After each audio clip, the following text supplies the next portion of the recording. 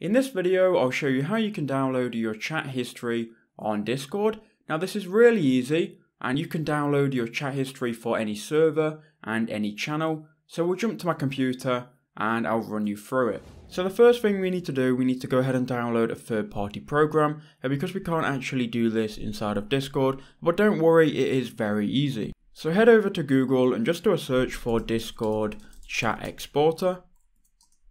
And then go ahead and click on this one here, awesomeopensource.com, and that will take you to this page here. Once you're here, you want to scroll down and click on the stable release here, and that will take you to GitHub, where you can just go ahead and download the program. So you want to download Discord Chat Explorer.zip, so we can download that together.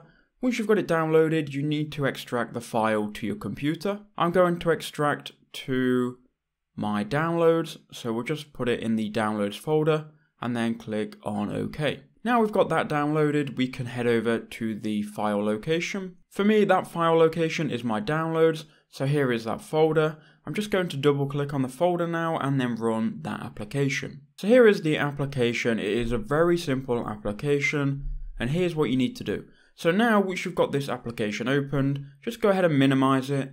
Click on Discord and then click Ctrl Shift and I, and that will bring up the developer tools here. Now what you need to do is you need to find the application window.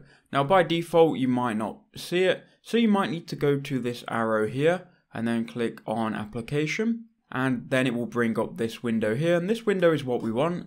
And now in filter you just need to type token, and you might not see it, right?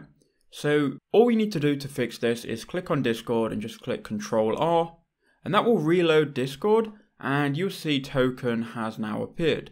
So now we can click on token or double click on it and then simply go ahead and copy that. So to copy it, go ahead and click on Ctrl A to highlight it all, then click Ctrl C to copy the token. Now we've got the token copied, we can close out of this and then go back to our chat exporter.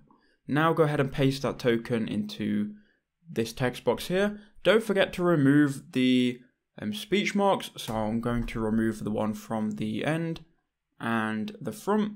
So there we go. Now that's done. We can now click on this button here and that will load up our Discord sessions. So you can see we've got our direct messages. We've got all of our different servers. And what I'm going to do, I'm going to show you an example on this server here.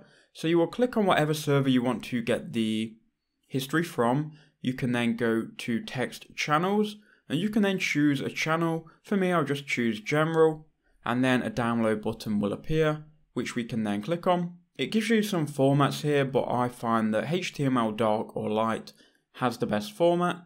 You can then click export, then choose a location to export it. I'm going to choose my downloads. Then we can click save. So now that's all done, we can now go into our downloads again. And here you can see we've got our HTML file. If we double click on that, I just had to give it a couple of seconds here before I actually save the history. If we double click on that, it should then load up a new screen. And we can now see all of the history, even with videos and pictures as well. That's how you do it. Please do leave a like and make sure you subscribe if that did help you out.